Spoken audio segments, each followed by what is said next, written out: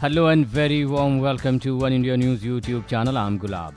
The BJP, which has been trying to consolidate its backward vote bank, is considering nominating a Dalit candidate in the forthcoming presidential election.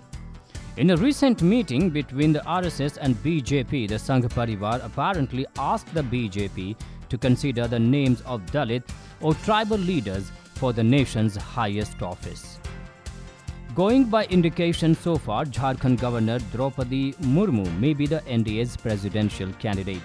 The saffron camp's thinking is that since Murmu is a woman and a Dalit tribal leader, the opposition might just find it difficult to oppose her.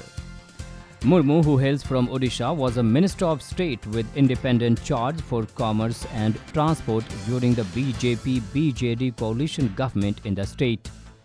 It is learned that with Murmu's name floating, the Biju Janata Dal has so far stayed away from opposition parleys to select a non-NDA presidential candidate. Another name doing the rounds in the saffron camp is that of backward leader Thawar Chand Gehlot, Union Social Justice Minister. It may be recalled that BJP President Amit Shah had recently met top Sangh leaders, including RSS Supremo Mohan Bhagwat in Nagpur, to discuss the presidential election.